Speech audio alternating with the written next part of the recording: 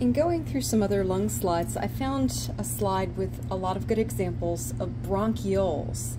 Now remember, bronchioles are at the end of the tertiary bronchi, and the bronchioles have smooth muscle surrounding them. They don't have cartilaginous rings to support their structure, and that's why they have this kind of star-shaped lumen inside, and you can see that really clearly on this bronchiole. So this is a slide of the lung with a bronchiole. I'm going to go up in magnification.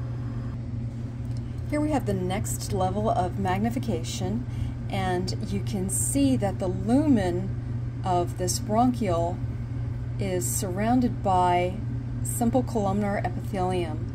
I'm going to magnify this again to show you that a little bit more clearly, and we can also see the smooth muscle around this bronchiole. Here we can see more clearly the simple columnar epithelium inside the bronchiole. You can also see the smooth muscle that surrounds it.